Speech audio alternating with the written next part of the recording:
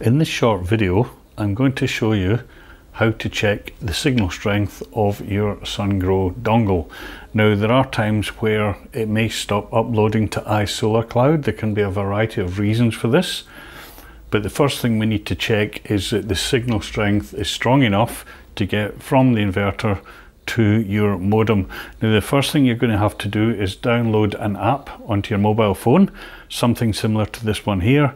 As long as it's a Wi-Fi signal strength meter, it will work. Once you've done that, you go to your settings on your phone. This is an Android, yours might be different.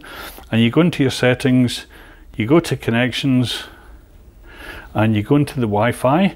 Now, what you need to do is on your dongle, there are 3 LEDs. You will see the LEDs and a QR code. And between the two, there's a little button which you click 3 times. Now, once you do that, you're enabling the Wi-Fi hotspot mode, and the serial number of the dongle should appear on your list of Wi-Fi devices. So we'll just wait for that to appear. There we go, rescanning, and there it is there. It has just appeared. Always starts with an SG hyphen and then the serial number. So we tap that, and we are now connected directly from the phone to the Wi-Fi dongle.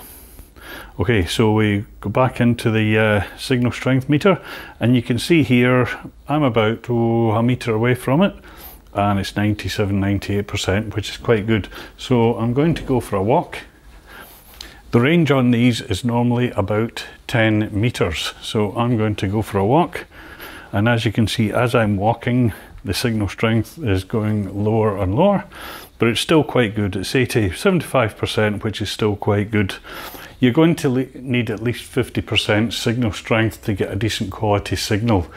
Anything less than that and you will get dropouts, or maybe it just won't communicate at all. In which case, if you've got this problem, you will need to purchase a Wi-Fi extender. But if your signal strength is like what I've got here, then there's no problem.